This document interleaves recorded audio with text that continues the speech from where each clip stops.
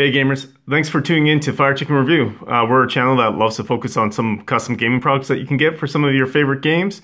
Today we're going to be looking at Arkham Horror, the living card game. I'm a big fan of this co-op game, so I was very excited to do a custom token review by Aurbits Tokens, which is this guy right here. Aurbits.com is the site that you can go to see this products that was gifted to me. You may notice I've done reviews in the past for this company, for Keyforge and a few other things that are coming down the line as well. If you're wondering about it, don't worry.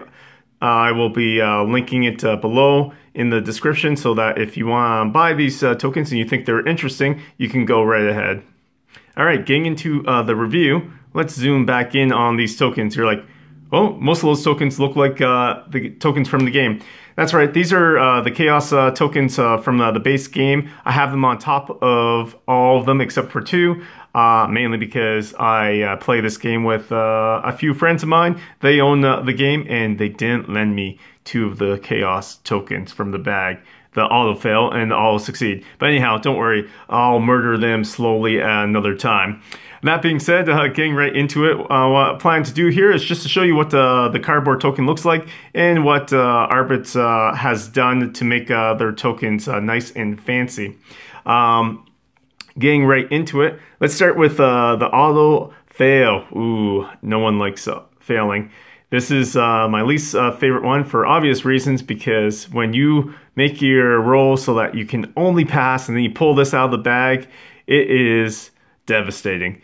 Okay, that being said, so what this token is it's super shiny, it's really nice looking, and what it actually is, it's a fiberglass gold-plated token, which if you've never owned a fiberglass gold-plated token before, you're probably not the first, because when I first heard from this company and they were telling me that, I was like, say what? But then I started doing some of the reviews and I was like, wow, these are interesting. So it almost feels like it should be metal, then you pick it up and you're like, oh wow, it's actually quite light.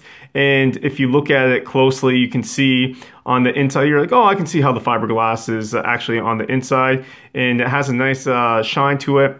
And I'll be comparing it to the cardboard. You can say, wow, these are just so much better. It's nice that it's also light, but it has that metallic feel as well. So it's if you're carrying it to a game night, you're not gonna have to worry about it weighing you down. For the auto fail token itself, this is actually really nice. I love the red that they've done. I love the detail that they've put in it.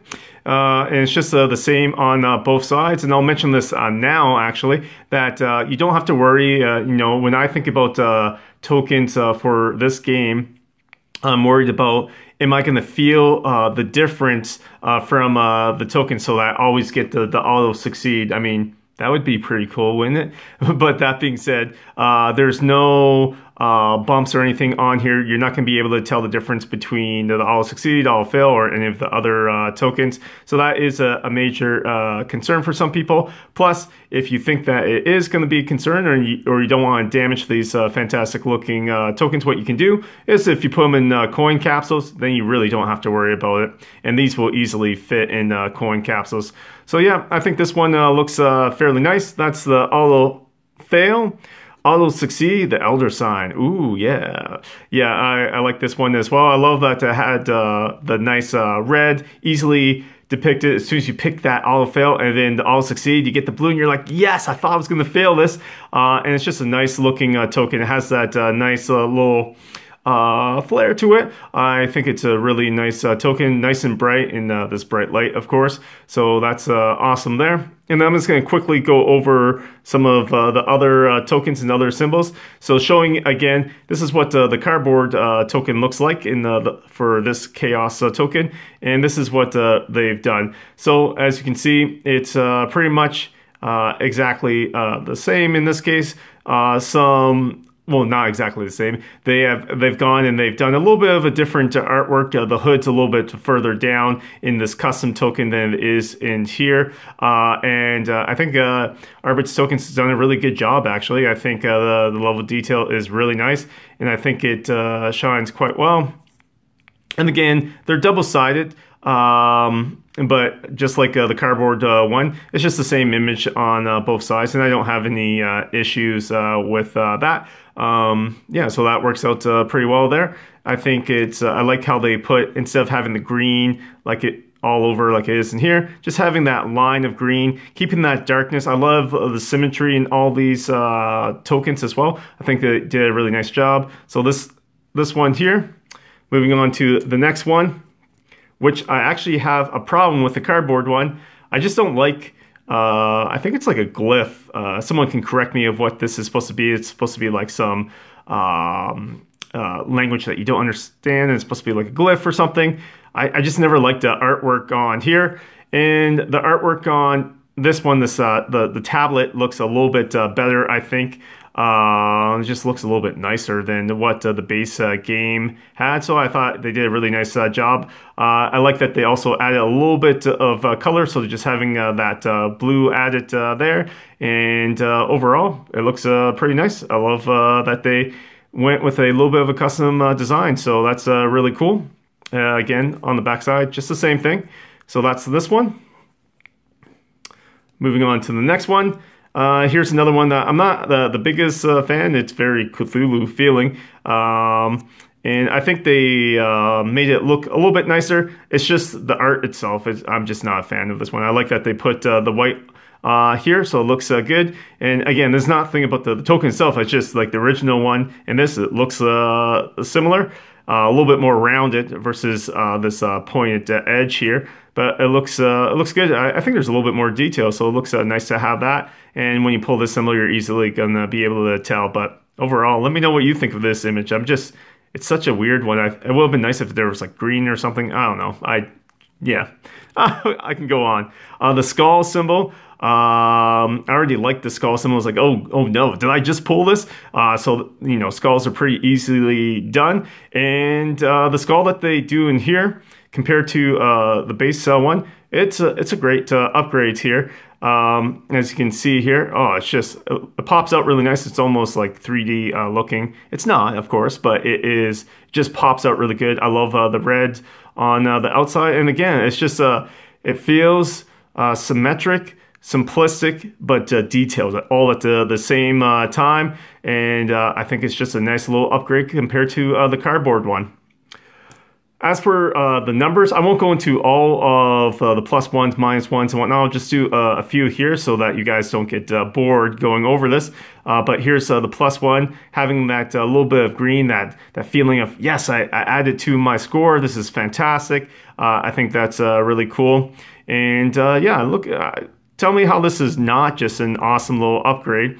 I haven't shown you this, but like these are actually, I think they're pretty much exactly the same size. So how cool is that? That most custom tokens, when you get them, they're going to be either bigger or smaller. These are pretty much like exactly the same size. The weight is not that much different. These are a little bit heavier, obviously, because it's not cardboard, but they're not that much heavier. So like, this is just such a cool little upgrade to get, and it's nice and shiny. So there's the plus one, the 0, and I'll just show like the minus one, and I'll call it a day from there. So here's the minus one, and it goes up to, of course, to the minus 8. So you get 44 of these tokens, which is basically, if I recall right, the exact same amount that you get in the core set of Arkham Horror, the living card game. So this is an easy replacement. Again, like just nice and shiny, looks great. You can get these cardboard ones out there. And yeah, like I'll just go back to the all fail and all success. I mean, these look beautiful. It's just a nice contrast, a little bit of color, and that's all you really need. Now, my biggest sticking point for this, I think these are absolutely beautiful. The only thing is I think this is going to be a little bit harder to get in because these aren't cheap tokens. You're looking about, I think, between 70 and 80 US for a set of these, but that's because they're not cheap to make either, right? So if you're looking to upgrade your game and you're going to be playing a lot, I would highly recommend this. The only challenging aspect I can think of is that these are more of a luxurious token set, so they're gonna set you back a little bit more than some other tokens that you may be looking at versus just having the cardboard ones. Do I think it's worth it? I know that me and my group are very much looking forward to using this. I have to thank Aurbits for giving me these tokens again, because yeah, these are absolutely fantastic. Easy replacement. They're something different, and the feeling that they've done with these is just awesome. The last thing I want to cover as I zoom back into the overall image is that you see these little path markers around here. Oh, well, let me grab one of these. Like, if you haven't played Arkham, then you're watching my review anyhow. I appreciate it, but hey, you should check out Arkham. So with Arkham Horror, the living card game, you're gonna have a bunch of locations that are gonna be connected with each other. And sometimes, like Venice one, it's just a circle, so this is a little bit easier one, so that it's just gonna go in a circle. It's not as big of a deal here, but sometimes you're gonna have different symbols down here, and locations are gonna be connected in different ways. So it can be a little bit confusing to your brain, like which location is what. And so Aurbits tokens, what they did was that they made a very easy path tokens. Again, from the same material. These are fiberglass with gold plate. And these are just nice path markers. So just nice little symbology that they have here. And I love that they're double-sided. So some locations are one way. You can only go to that location. You can't go back, for example. So you would flip it from going from this spot, going over here, like these ones here. Venice is all about going clockwise, so you can only go clockwise, you can't go back. So this location can only go here and you can't go back. So in that case, you would have it flip to this side here. And I think that does a wonderful job. If I can get back zoomed in, maybe not, no? Okay, so it does a wonderful job for when you're looking at that there to show you, hey, I'm going from that location to the next location here, just like so. And you're like, okay, sure, that works out awesome there, because it's all going clockwise. Or on the flip side, if they're connected and they can go either way, you can have it like that. These are actually fairly not as expensive as the other tokens. And remember, that's because there's 44 of those, where you can order as many or as few of these as you want. I think they're about like $1 each. So again, I get the luxury price, but you can get as many as you want. And I would actually use these for a few different games. So that was my quick little review of Aurbits tokens, Chaos tokens, and Path Marker tokens for Arkham Horror, the living card game. If you liked the review, like, subscribe to the channel, and check out some of our other reviews. And if you haven't seen it, maybe you're into Keyforge. Hey, these are tokens that are made by Aurbits tokens as well, that I've reviewed in the past, and I'll be sharing links to all that. So let me know what you thought of this, and I hope you have a good time.